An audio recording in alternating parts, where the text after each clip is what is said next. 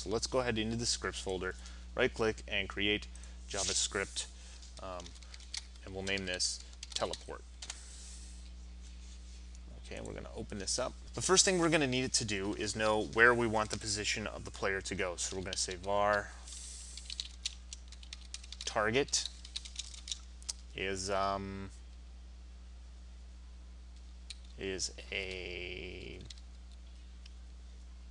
game object. That's what I mean to say.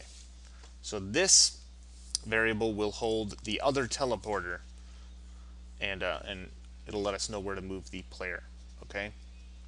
So then what we're going to do is in function start.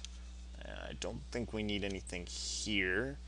Not sure if we need the update. Let's go with function on trigger enter like we always do, and say other collider. Okay, so we're checking for what is colliding, and if we say if other dot tag equals player, has the player entered the trigger, then we want to reassign the player's position to the new portal. So what we're going to do is say other.gameObject.transform.position is equal to target. Actually, we need to do something different. We need to say vector3 target.position.x target.position.y and 0. Okay, because they're on the Z plane, our layers in our sandwich, the player is always at 0. Okay, so this just verifies that even if we put the teleporter way in the background, they're going to show up in front of it. Okay, rather than in the middle of the particles. That's why we put a 0 in for the last vector3. Okay. Now the other thing we need to do is that if we go to our Unity window here, you'll notice that right now our portal transform is this position in the center. Okay, that's at the bottom. What we need it to do is actually spawn the player in the portal at a higher position, further up. Now we could add a game object to this and then reassign the position of the player to the other portal's little added game object, empty or whatever. But we're just going to make this easier by saying target position plus or target position.y plus 2. It might even need to be less than that. We'll just actually, you know what we're going to do? We're going to say adjust, and then at the top we will make a new variable. So var adjust is a float, and what this would let us do is inside the Unity editor window, it will allow us to adjust how high up from the portal we want the player to spawn. Okay, so we just say just save all that. We don't need function start or update, just the on trigger. Okay, so then what we're going to do is go back into our Unity window, wait for it to finish compiling.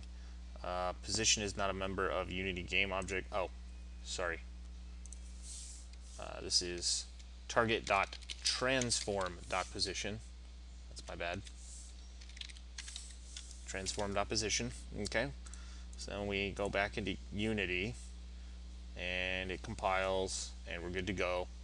So now we have our portal. We can actually grab our teleport script and drag it on here. And our new target needs to be another portal. So I'm going to grab this object in the hierarchy, press Ctrl D to duplicate it, and move it up to the top level. Okay, and that's where it's going to sit. So this portal will beam you to this one, and this one will beam back, but they need to be connected first. Okay, so what we need to do is take this game object and drag it into our first portal. So we're going to go to the first portal, grab the second one, and drag its game object over. Go to the second one and link the first one. Okay. So now what we've got are these two portals, here and here. And if I go ahead and play my game object here, play my game, and I run over and I jump up here and I try to avoid the enemy that moves way too fast, and I jump. Oh, I forgot that that platform moves and that this bounce is set way too high. You see what happens? We get an error. Okay, and what's happening right now in the middle of this epileptic seizure, sorry, is that you're entering this trigger and then you're immediately entering this trigger and you're bouncing back and forth between the two. So what we need to do is add in some lag. Okay, we're actually intentionally making the teleport system lag between the two. Okay, so the player has entered the trigger and we want him to teleport, but we need to know if he entered this trigger from another teleporter. Okay, so in order to do that, we can do this one of two ways. We can store it in the player's script.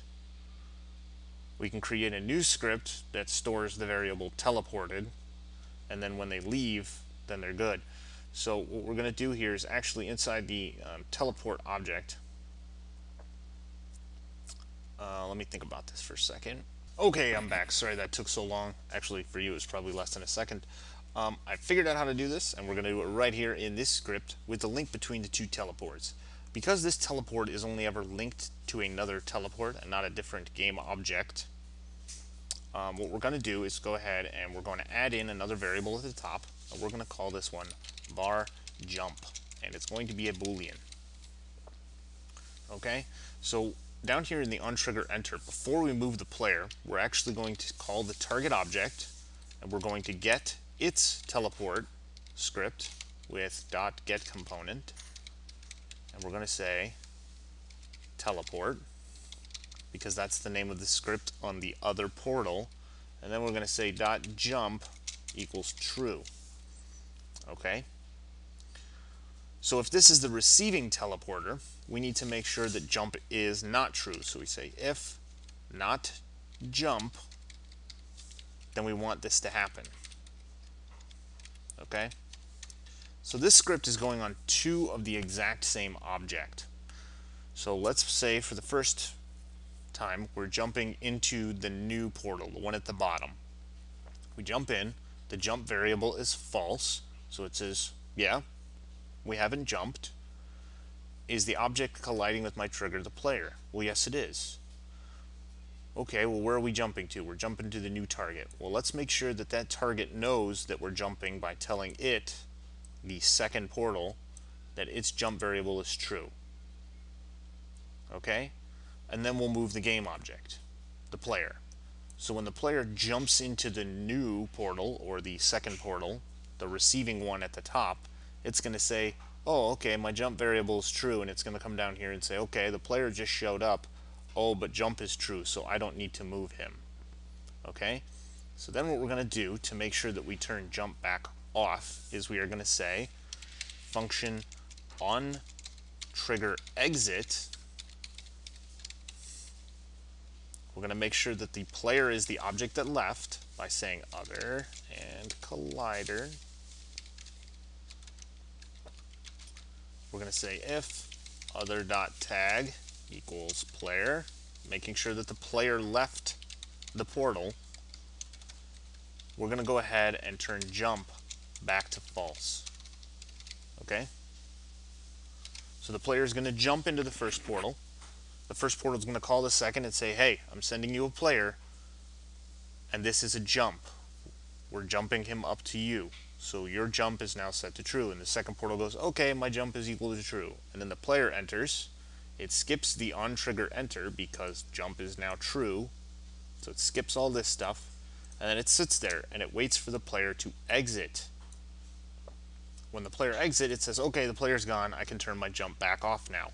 And when the jump turns off, if you re-enter the portal, you jump back to the first one, you jump back to the first portal. That's right, and it tells the first portal, "Oh, hey, your jump is now true, and I'm sending the player back." So this is the basic teleport system.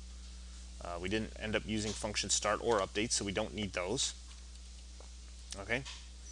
And if you want to, you can go ahead and make, well, actually, you have to leave the jump as a public variable because it's being accessed by a different game object, okay? So this one has to be public. You cannot make it private.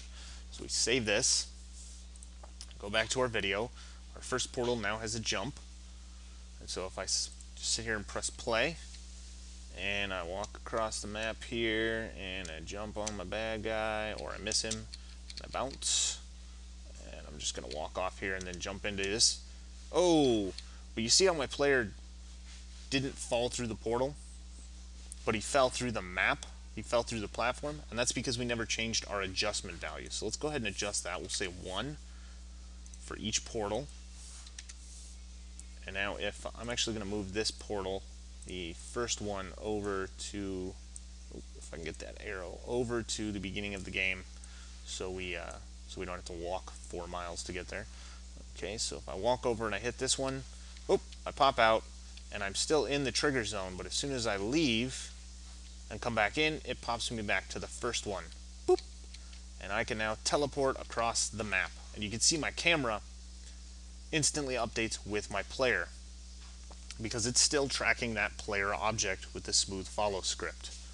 Okay, so the next thing we need to do, and this is added extra if you want to, is we're going to declare in this space in between var c1 is a color. Now this is a variable type we've never seen before, and that's because it's actually a class in Unity that allows you to define your own color. Okay, what we're going to do is bring the function start back, and we are going to take the particle renderer, the material that we use for our particles, and we're going to change its color to match that of our of whatever color we want. We're going to assign it to this color. Okay, so what we're going to do is say what was it? Get component particle. Actually, what we need to do is get the renderer, the lowercase r, render.material.color is equal to C1. And that's it. So we've referenced the game object, which has a part called a renderer, which draws it on the screen. We're going to grab the material we've assigned to it, and we're going to change its color to C1. This might work. I might need to reference the particle system. I'm not sure. Let's try it out and see what happens. Okay, so I've got my system here, and it's finished compiling my code, and now I have this C1 color bar, which is set to black and transparent. So you'll need to turn the alpha all the way up, and I want to set it to a green color. Okay, so when the game begins, you'll see these white particles turn to a green color, if it works. So we'll see here. Let's play that. And there they are. And they're green. Okay, but that's only for this one portal. This portal is turning green. Let's say this portal up here, I want to be a different color, or maybe the same color. So I can make it green, the exact same color if I want to, or I can make it pink if I want. So let's make that one pink so we can tell them apart. Okay, so if I hop into the green teleporter, I pop out of the pink one. If I leave the pink teleporter collision area and I jump back in, I pop out of the green one and back again. And we'll jump down here. Whoop, and I fell into the old teleporter. So right now I'm on my bouncy platform. Almost made it. Let's try this again. Nope, not going to make it. Let's go down to the bottom one. There we go. Okay, so as you can see, I can walk around this portal, but until I get far enough away to leave the trigger, it's not going to let me teleport back. So if we take these two portals, which are now linked together, and I just shift and click on both of them to select both. So select one, shift, left click on the other, and I control D to duplicate them. I can drag them over, let them go. This portal should now be linked to this one. So let's change the color of that one to orange, and we'll make the color of our last one, this one up here, we'll make that one bluish in color. And let's play the game. And I jump into the green one and I pop out of the pink. There's our blue one. Let's see what happens when I hop into the orange one here. I pop out of the blue one. If I jump into the blue one, I pop out of the orange and I fall out of the map. And the reason is because this portal, again, actually the adjustment on that portal is right. It's set to 1. Maybe we need to increase that a little bit. Let's set it to 1.5. Okay, and that's basically the teleport system. The script for this, right here, less than 25 lines. Again, very simple, even with the color settings. If you want to add more special effects to your particles, or perhaps want to do some other stuff with that, you can do it inside the particle system, add effects. Maybe you want to add a little glowing, or you want to change the material to something that you think looks better, you can.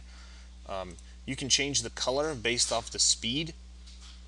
All kinds of different effects you can make happen here in the particle system. Let's see here, maybe I want to do one rotation. Here's a good one, rotation, angular velocity 45. So now my cubes will spin.